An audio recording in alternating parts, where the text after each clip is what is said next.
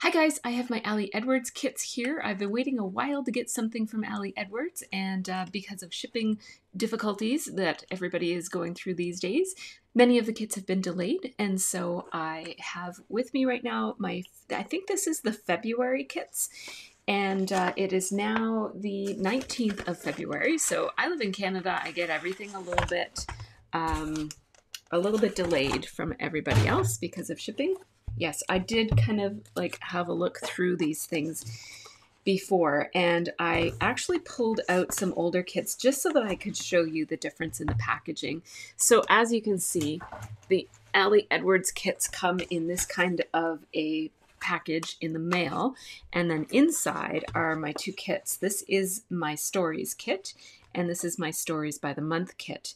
Now, I was a little bit disappointed with this. I mean, I like that it's paper and you could totally punch these out or cut these out or use them for little chipboard things, and the same with these. So that's kind of cool, but I don't think I'm really going to do that. What I really loved about her kits was the packaging. So the Stories kit used to come in these really nice folders with the reclosable and the reusable, and I really liked having my kits all contained like this because I tend to kind of collect them, and then when I have a story to tell, I'll go and browse through and find the theme of the kit that I want, and then I'll pull it out and use it, and then put my leftovers back and put it away until it's almost gone, and then I stop putting it in this, and then I have one of these that I can reuse. So I really liked storing them this way. This is going to be more difficult, and I think I'm going to just end up using these kits differently than I use these, instead of kind of having it as almost like I don't want to say backup, but it's sort of I've been using this for telling special stories. I think that this is just going to kind of make its way into my regular craft supplies, and I'll use it, and that's not a bad thing. I'll use it. These, to be honest, I don't use these as much as I probably should, but when I do use them, I'm really, really appreciative of having all of these themed cards and embellishments and stamps and everything that all go together if I want to tell a story about, let's say, action, for example. So, there's pros and cons to both ways, but, when I signed up, I thought I'd be getting these, but anyhow. Then the Stories kit, the Stories by the Month kit used to come in these very, very handy little zipper pouches, which is a really great way to keep them, the Stories by the Month kit for that month. But also, if you kind of get behind and you're accumulating a bunch, it's nice to be able to pull a bunch of cards and that they match and coordinate with one another. Now the Stories by the Month kit are in this. So now let's just show you what comes in them. So we have,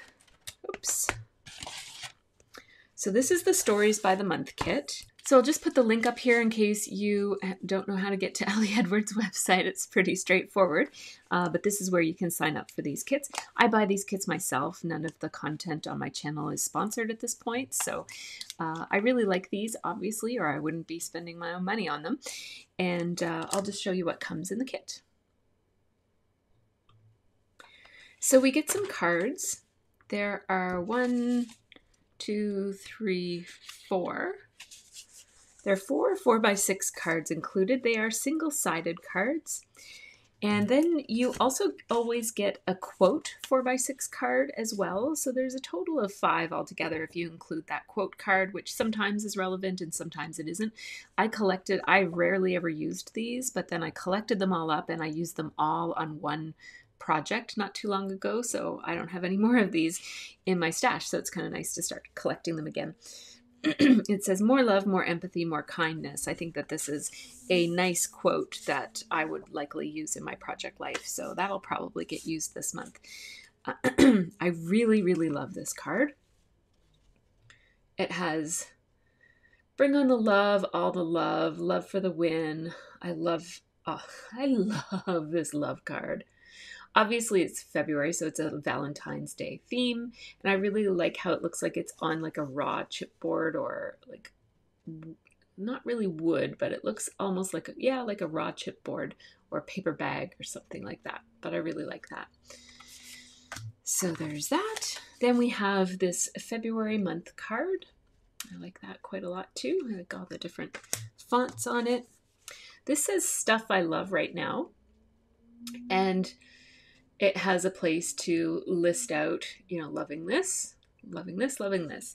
And I typically have a difficult time scrapbooking this way with these sorts of cards that have dedicated, like, journal about this in this certain amount of space.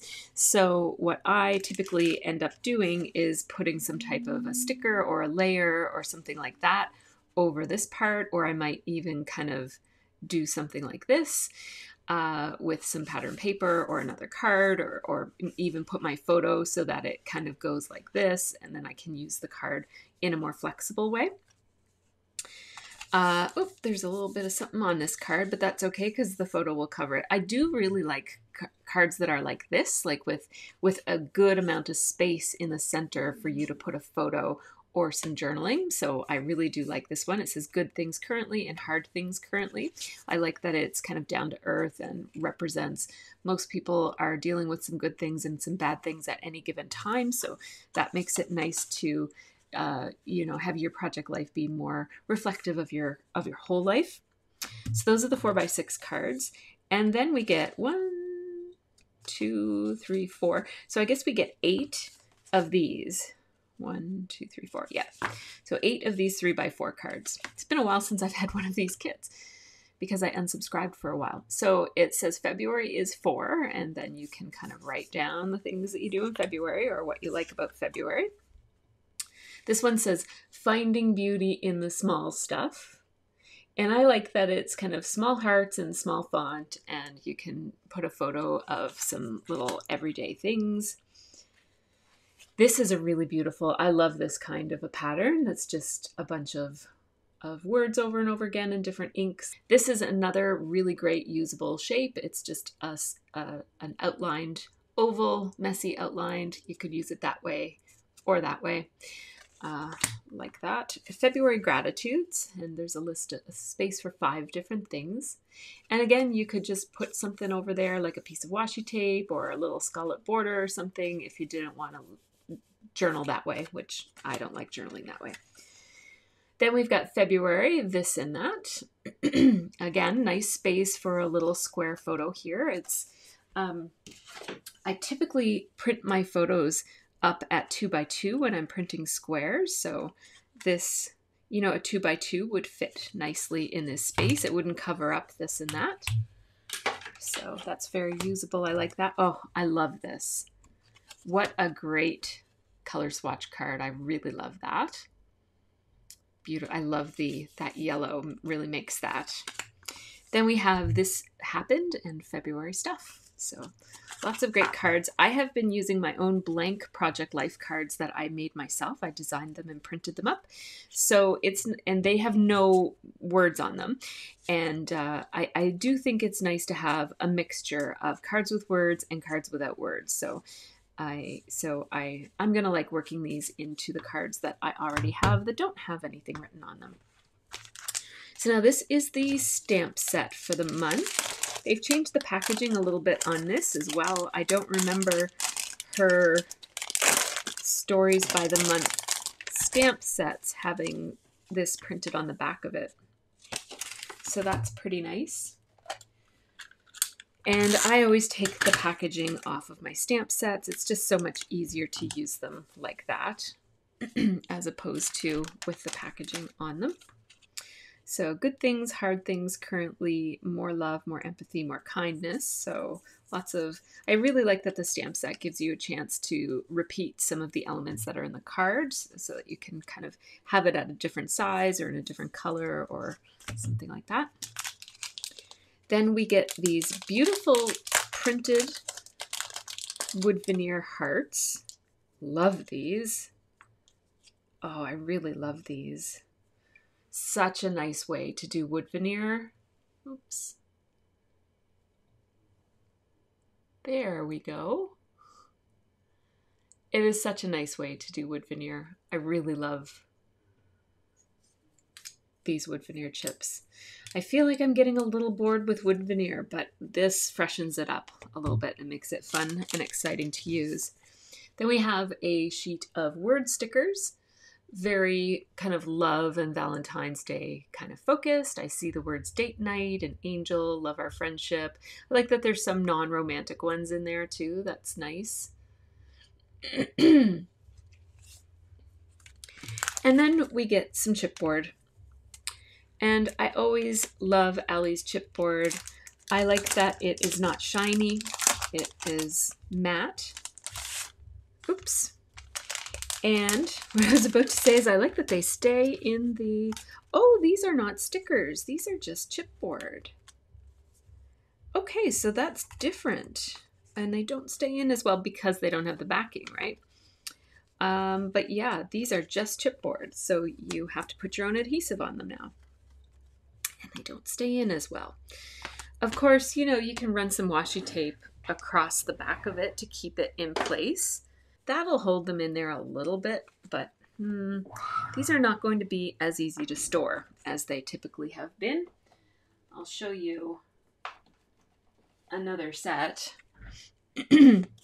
When they have the adhesive backing on them, they just seem to stay in better, right? Like I can move this around and even put like quite a bit of they will pop out if you put too much pressure on them. But like, as you can see, I've had this for a while. I've used most of them, but the other ones have stayed intact. I'm not sure that these, like even just kind of moving it around like this, they're starting to fall out. So that poses a bit of a storage problem because I really like having them on the sheets. It's easy for me to kind of flip through and see what I have.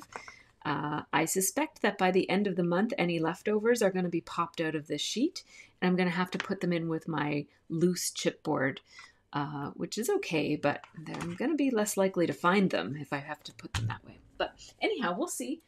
I'll scrap with it for a while, and if it doesn't work for me, it doesn't work for me. Maybe I'll figure out a solution, or who knows. So that's the stories kit. And then we have the stories by the month kit, and I do not get the stamp anymore. I have found that I'm not using the stamp sets quite as much, so I decided to, like even when I do use the kits, it's not the stamp set that I'm using the most, so I decided to go down to just the kit. Also, if you get the kit and the stamp set, like if you sign up for the subscription, you also get access to the class.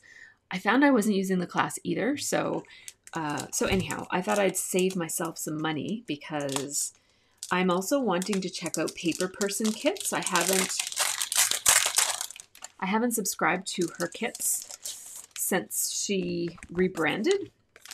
I used to love Kelly Perky's kits, and I got them for a long time until I just kind of needed, it wasn't that I didn't like them anymore, I just needed a change. I just had so much of her stuff in my stash. I needed something different. So what comes in the stories kit? Well, the stories kit comes with some of this paper. This is 7 by 8, is it? It's a little bit more than 8. It's like 8 1/4 by 7. And these pieces of paper are designed so that they're the right size to go in an album. You could cut it down if you wanted to put it in a page protector, but you can actually just put it in the album without a page protector. So this is my stories album that I've been using for those kits that have been coming like this up until now. And so as you can see, if you just punched a hole here and punched a hole there, this could go in amongst my pages fairly easily. And I like that. I like that you've got options for this paper. So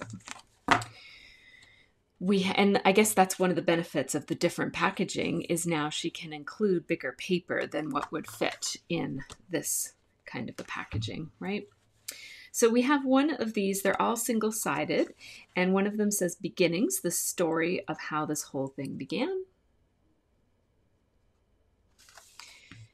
And then we have a patterned paper that's blue with white writing on it that it has a beginning kind of a theme.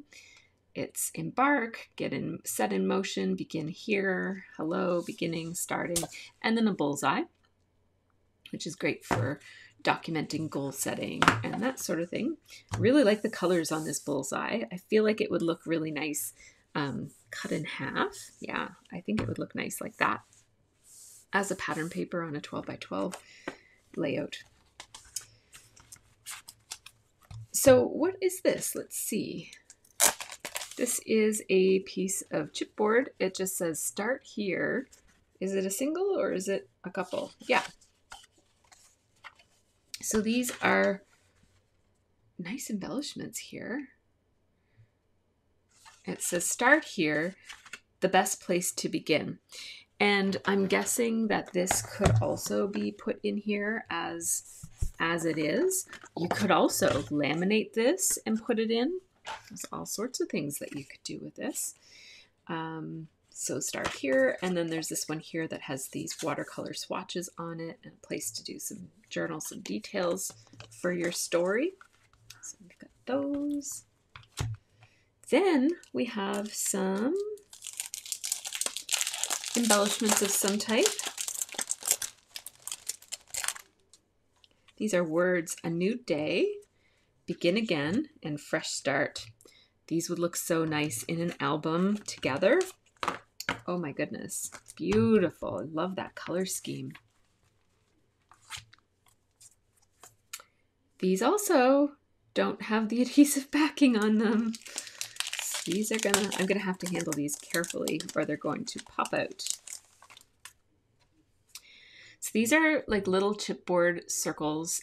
These often come in Ellie Edwards kits. I really like them. They're easy to use, and I like that they come in a variety of sizes from big to medium to small. A nice way to list things out and just different phrases and sentiments that go along well with the theme. I feel like I'm going to have to put, yeah, I am definitely going to have to put this back in, or I'm going to have little chipboard circles all over everything. We'll figure out a way to work that into our crafting process. Then we have phrase stickers in this beautiful yellow. Love, love, love these. And they're all phrases that go along with the idea of beginnings. Okay, so next, there's always a little piece in the kit that is the name of the kit. Here is, what is this made out of? It's cardstock. Yeah, it's a cardstock die cut begin. It's like a fairly heavy cardstock. But I was just trying to figure out if it's plastic. It almost feels plastic, but it isn't. It's chipboard. Not chipboard. It's cardstock. I'm going to put this back in its package too, just because I feel like it might get damaged. Then there's always cards, and the cards are really my favorite part of the Stories kit. So let's have a look at the cards. The cards are my favorite part of the Ellie Edwards Stories kits. So let's have a look at them. We have this one, which is, it looks like it's on a watercolored background or a painted background. It says ready to begin. Really pretty color of green. Picks up on the green in the other parts of the kit. Then we have starting right here with a bunch of arrows. Good place to do some journaling or put a photo. Then we have this card, which could hold a bunch of like 6 different stories or 6 different photos, or you could cut them apart and use them as design elements on other cards or on a project. This one has this beautiful watercolor blue, and it says currently beginning. I know what I'm going to use these cards for. I think I'm going to do a little, maybe a little insert in my project life. This one has these 3 swatches of color, and it says the story, and there's 1, 2, 3. That's a beautiful card. I like that one. I don't usually journal, I don't usually document that way, but I really like the design of that. This one says begin again. I love the overlapping. It really reminds me of these because it's very similar, right? Oh, look, it is just different colors, but exactly the same size. They don't quite fit over top of one another, but very close. begin again. So there are a total of 1, 2, 3, 4, 5, 6. So there are 6 4x6 cards. So let's have a look at the 8 3x4 cards. We have Let's Get This Party Started with pinks and reds, and I really like the addition of that yellow.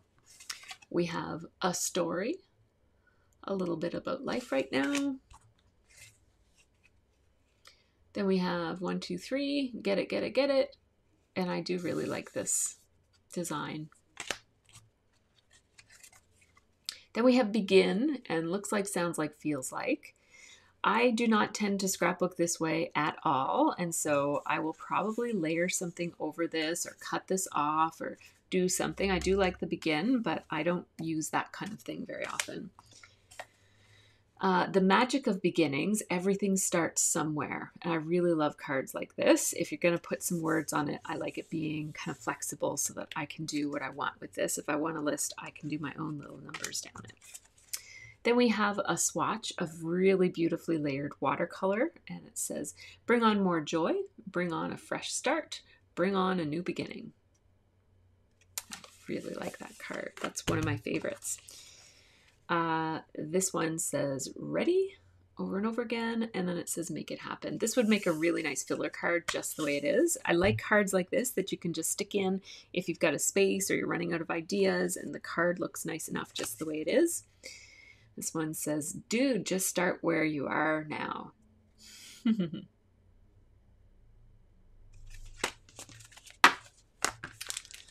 All right, now these are interesting. I had a look at these and I was wondering, what are those? I think they're little strips, but there are so many of them. They're all numbered. These are numbered, they're single-sided, and it's just this big stack of all of these little journaling strips. And if you don't want them to be numbered, it looks like they're probably numbered. Oh, some of them are not numbered. Maybe it's the days of the month. It goes up to 28, I see. 29. Yeah, no, they're not in order either. So it's hard to know how far it goes up. But yeah, so we've got all of these that could be used for the days of the month. It could be used for a really long list or part of a list. Or you could even just kind of cut them off and use them as strips that don't have numbers. So really, really nice. If you were doing a project in a book like this, for example, that would add some nice consistency across the pages to have every page have one of these on it. These could even be page numbers.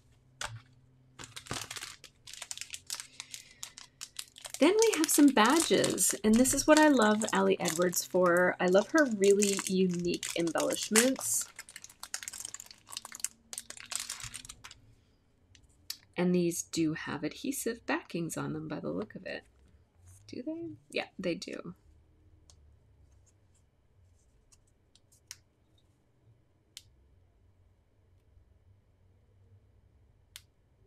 Anyways, I can't get it off, but I am pretty sure this is like waxy, and I'm pretty sure that these have adhesive backing on them.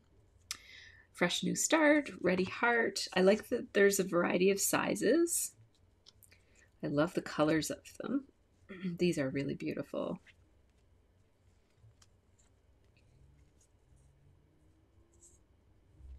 There we go. All right. So these are the Ali Edwards kits for the month of February. A little bit of a change, and we will see how this change affects how I use the kits.